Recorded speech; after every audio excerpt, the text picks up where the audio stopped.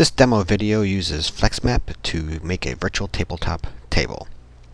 So we're going to start off with a template that has all the textures and elevation features that we need. Basically, the way it works is each of these different textures is a different layer, and you can put them on top of each other. And then it's drawn that way on your battle map. The elevation features are called levels 0 through 6, and this will dictate the height of that particular area. So let's get started. First thing I'm going to do is I'm going to make a road. And to do that, it's pretty simple. We can just use this dirt to start off the center, and select our draw tool. Select the first point, and then just click, click, click. And then we can widen this. I'm going to use 16 because that seems to work out nicely. And this is the basics of our road. So we're going to make an actual crossroad instead of just a single road.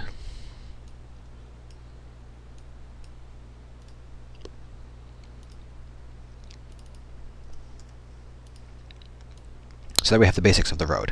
Now, in Virtual Tabletop, this will show these two different textures kind of blended together. But to make it look a little nicer, we're going to use a texture in between these two.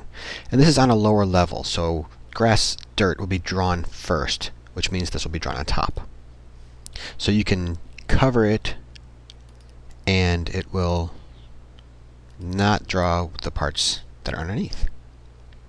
So we're going to make it wider than that previous, which was 16, so we're going to make it 32, and it'll help to blend when we're actually in Virtual Tabletop.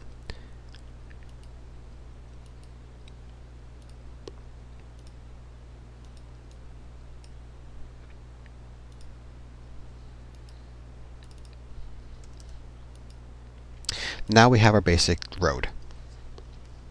So in some of these maps we'll have some trees along the edge here to here on the map. So I'm going to use scrub as the sort of tree identifier.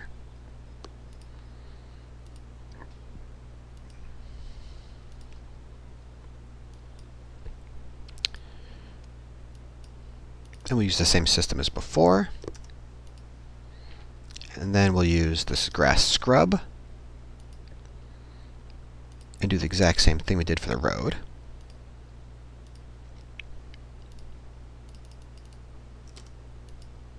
And there now we have the basics. Now to put the elevations in, we use the different levels, and they work the same way as the textures. So we're going to make the map go from level 0 all the way up. And the principle is the same.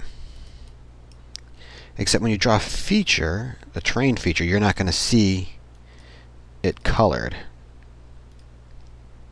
It's just going to be a blue line. And there we have it. Now I'm going to do some more of this, and then I'll start the video up again, and you'll see what it looks like when it's complete. Now I've completed putting in some of the elevations and some other little details. You can continue adding all these different details that you want, make it more complex if you want, to make it give it a little bit more detail where you need detail.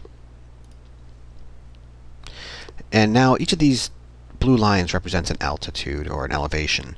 The thinner it is, then the higher it is. So this is a level 6 right here.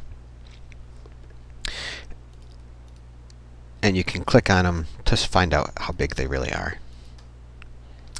So we're going to save this, and we'll call it Hill Crossing 2, and then we'll use that in the next video to create a table.